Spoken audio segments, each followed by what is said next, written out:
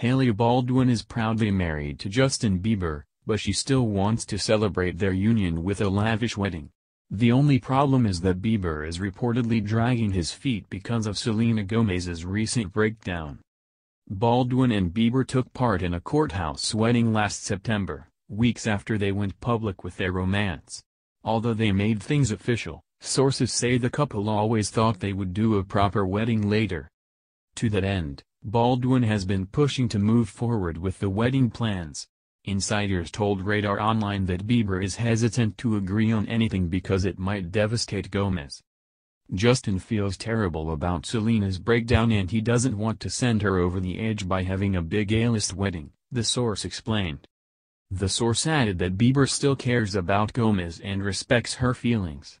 Baldwin, however, finds it frustrating that Bieber is going out of his way to appease Gomez, especially given how the wedding should be all about her.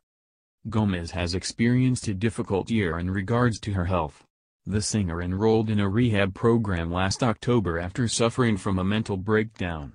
This was around the same time that Bieber and Baldwin got engaged. Last month, Gomez finished her treatment program. Although she has not commented on Bieber's marriage, Gomez seems to be doing better now that she is focused on her physical and mental well-being. As far as the newlyweds are concerned, inside sources just revealed that they had to evacuate their home in the San Fernando Valley because of serious plumbing problems. Bieber was reportedly paying $100,000 a month in rent when he started experiences issues with the house. This includes a broken pool heater, air conditioning outages, and a burst pipe. Fortunately, the two were renting on a monthly basis so they can move out without worrying about breaking a lease.